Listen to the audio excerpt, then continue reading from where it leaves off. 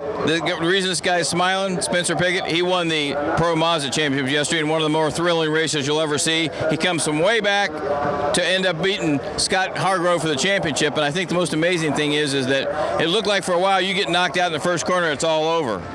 Yeah, definitely wasn't what I wanted to see, you know, facing backwards out of turn 2, just hoping that no one hits me, you know, trying to dodge the cars, rolling backwards, and just had to keep my head down, try to pass as many guys as I could once we went back to racing, and was able to come through the pack up to the front. The theory is you had a little red ass in you after the spin because you were running faster than anybody on the track, and you were passing 1, 2, and 3 people at a time.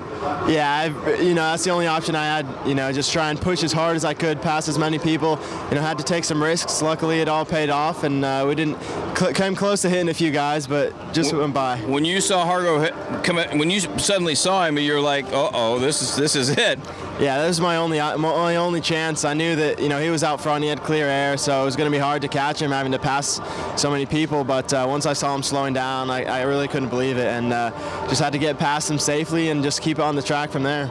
All right, so when you get this, you get some money and you get to take the next step. Usually it bodes well taking some money because maybe you can have your pick of what team next year in moving up to Indy Lights. Yeah, that's right. We get about $600,000 as a prize. So Mazda have been a huge supporter of my career so far, and it's amazing what they do for us young drivers. So it'll be interesting to see what teams buy the new Lights car, and from there we'll make our decision. Well, the other thing that's good is everybody's starting from ground one with this new Lights car.